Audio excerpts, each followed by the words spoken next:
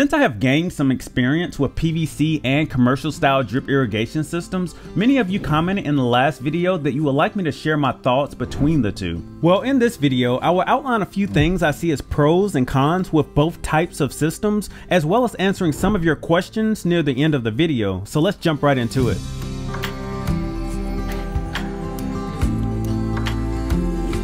Regarding costs for both types of drip systems, I used the last project where I installed drip irrigation around the perimeter of my garden as an example.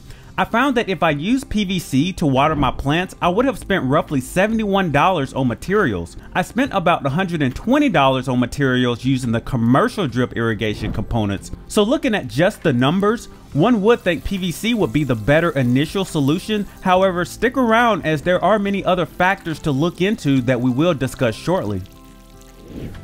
When creating drip locations, using PVC is quite straightforward since all you need to do is use a power drill and a tiny drill bit. One of the downsides to using such a tiny drill bit is taking your time and ensuring you are not putting too much pressure on the drill bit to prevent breakage. Another downside to using PVC is that the plants you tend to water would need to be fairly close to the PVC pipe, else you would have to buy additional fittings to extend the pipe to the plant, which can be more costly. On the other hand, commercial polytubing allows the same benefits as PVC and more when adding drip locations. With polytubing, instead of using a drill bit to create the drip hole, you can use the punch tool that will allow you to create a drip hole in a matter of seconds.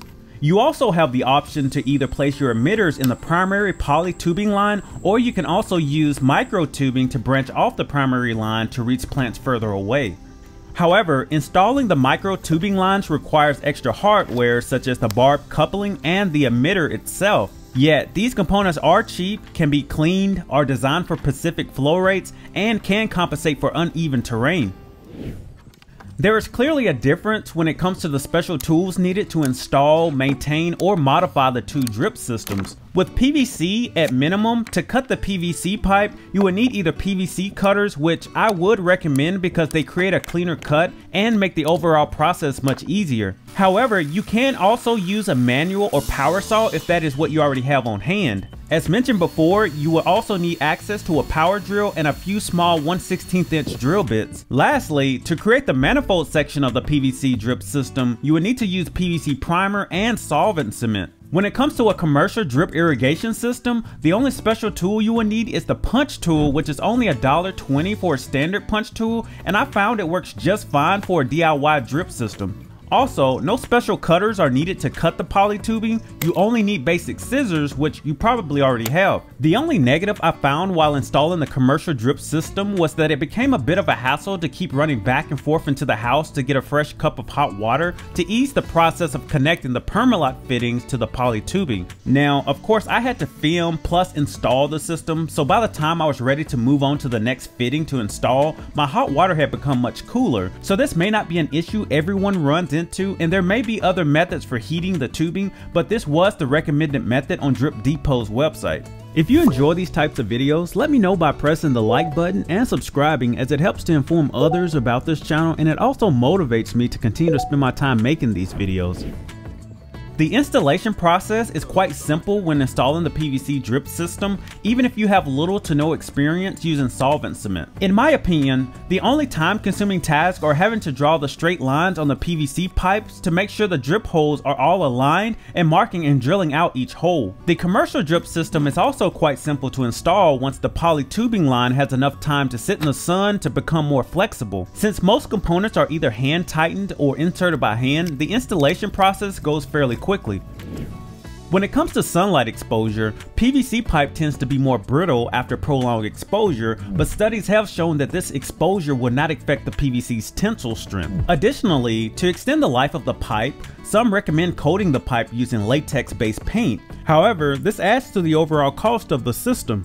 On the other hand, commercial polytubing is UV resistant, and under normal circumstances, I've read that it can have a life expectancy anywhere from 8 to 10 years. Now, I've also read that others that have used PVC drip irrigation systems, depending on how well they are cared for, the life expectancy of the materials is 10 to 12 years. Regarding the safest plastics to use within your garden, there are many mixed opinions regarding PVC that you will find online and all over YouTube. It is definitely something I'm still in the process of learning more about. However, most suggest commercial polytubing or high density polyethylene is the best choice since it is not known to transmit any harmful chemicals into the soil over time. When it comes to winter storage for my raised bed watering systems, from my experience, I would say the PVC drip system is probably the quickest to tear down and store away. Or if you are prepping the garden for the next season, it is perhaps the fastest to temporarily remove and reassemble. I know some people like a well-organized garden, and there are those who could care less. My opinion regarding cosmetics between the two system types is that the commercial tubing would blend in better due to its dark color and because most of the poly tubing lines can be buried. My primary method for growing vegetables is using the square foot gardening technique, which typically has 1 to 16 plants in a square. Because of how the water emits from the PVC drip holes, it is more effective than a commercial drip line because it ensures each square foot in the garden receives enough water. If I use the commercial drip line to accomplish the same task, I will likely have to use more material to cover each area that needed watering. I think a commercial based drip line is an excellent choice if the plants or vegetables are planted traditionally, such as in a straight line like my strawberry plants. Here's a question from Hound Stuff. Good idea to compare. I'm curious about reliability and durability of the commercial system compared to yours. I'd also be interested in comparing some of the drip heads to some of their sprayers and other nozzles.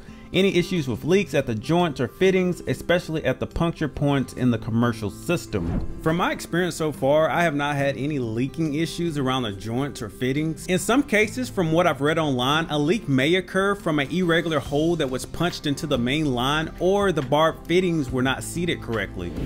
Here's another question from Richie Anderson.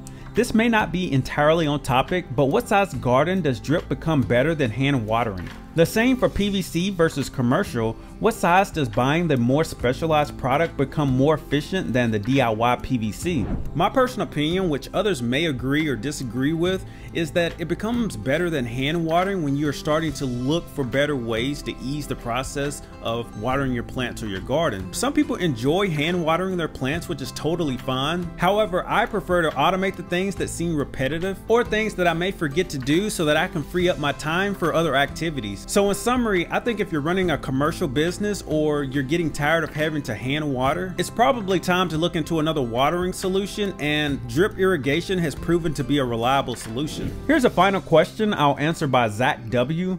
Can you do a mix of systems? Could I run PVC line but still put in a commercial spray tip, or run a smaller commercial drip line off of a larger PVC? I personally have not done this, but I have come across videos of others pulling this concept off. However, a roll of poly tubing is so cheap, if you have the means to, I would avoid mixing the two systems to avoid any leaking issues, for example, or any other issues that may occur. Overall, when it comes to both drip systems, I would lean more towards the commercial drip irrigation system due to the flexibility, the emitter and dripper options available, and since the poly tubing has a track record of being a safer plastic type to use long term. I do see where PVC drip irrigation would seem to be the superior option, such as with square foot gardening. However, I have come across another non-PVC based watering solution for square foot gardening that I plan on trying out in the future.